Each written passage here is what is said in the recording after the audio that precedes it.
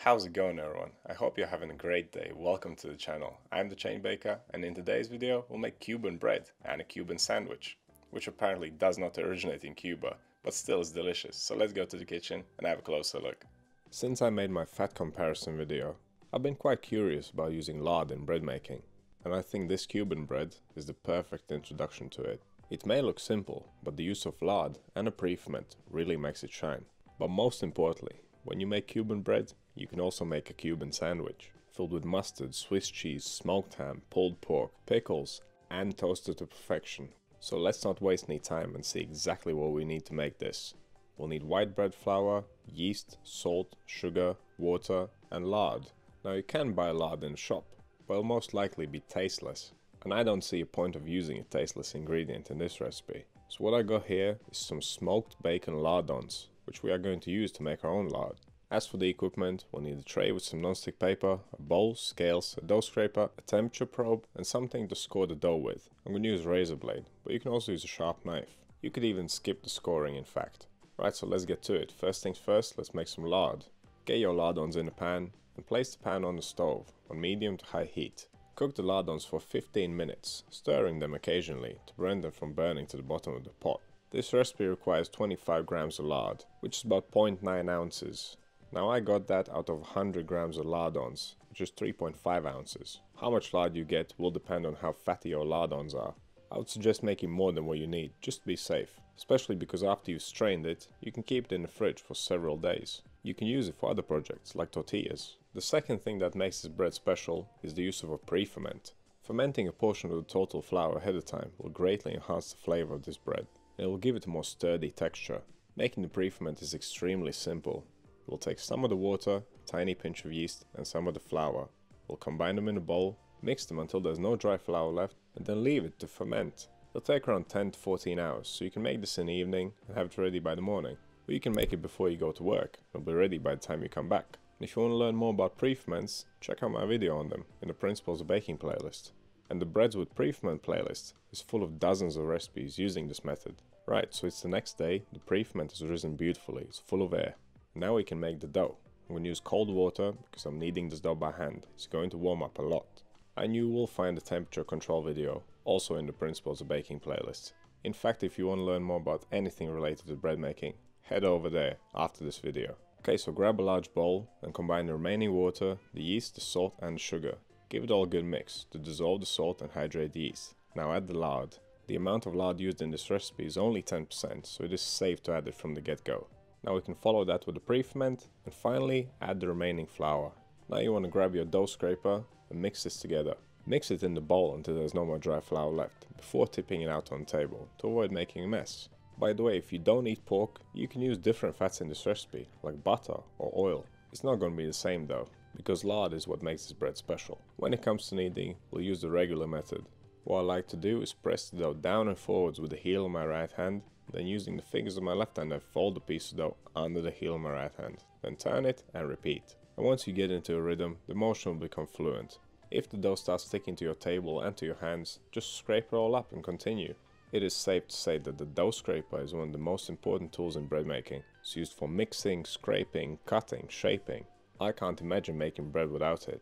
Now this dough should not take more than 6 minutes of mixing, and once it's nice and smooth and not too sticky anymore, it's ready. Now we can pop it in a bowl and take its temperature. Around 25 to 26 degrees Celsius is just about right for this. That's around 77 to 79 Fahrenheit. If your dough is warmer, it will ferment more rapidly. If it's cooler, it will take longer. I'll cover this up and leave it for 1 hour.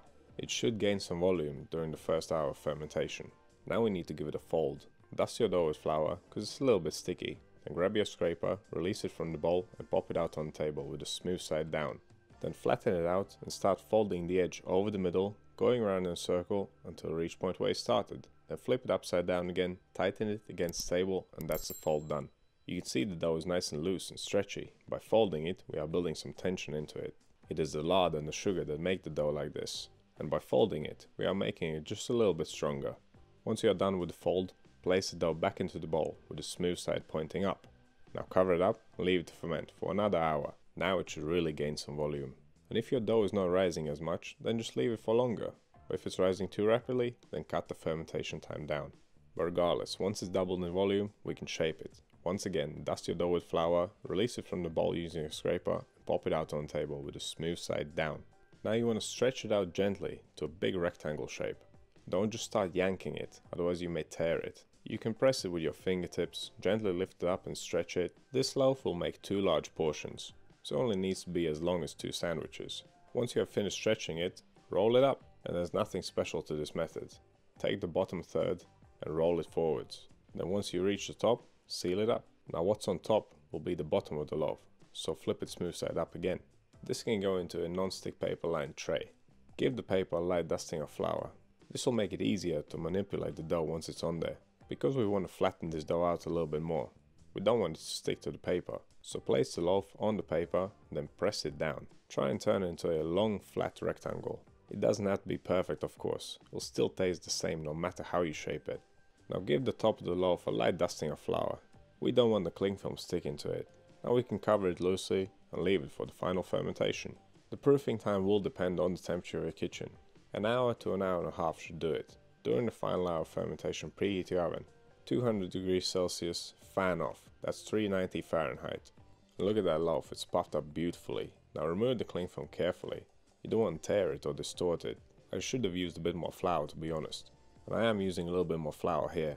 It will make the scoring easier and prevent the razor from sticking to the dough too much. To be honest, you don't need to score this dough. It's risen so much that it's not going to burst open at the seam. Scoring in this case is just for looks, not for any technical reasons.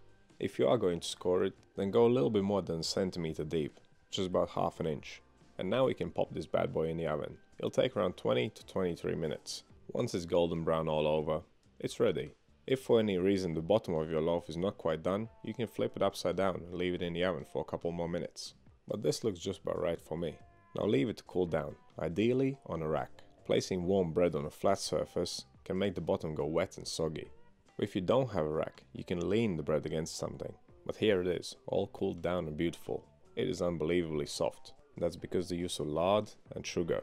And the pre-ferment made it rise quite rapidly as well, so it gained a lot of volume. Just look at that awesome crumb.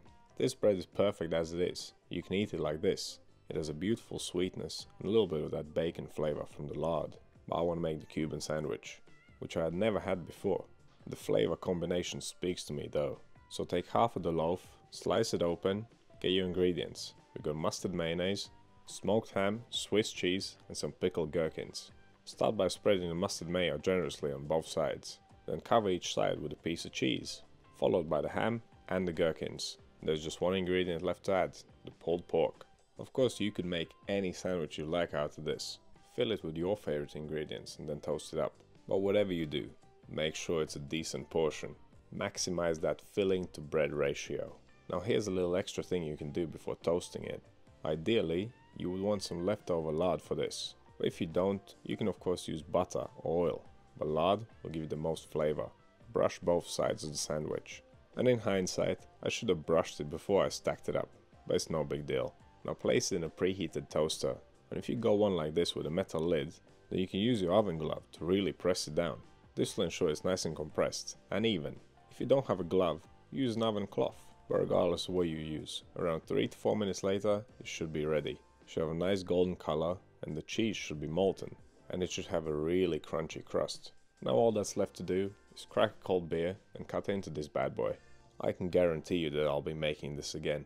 With all that triple porky goodness, cheese and mustard, and that super crunchy texture on the outside, and the beautifully soft crumb, it just makes for the perfect hot sandwich. Now I just need to go to America and try the real deal.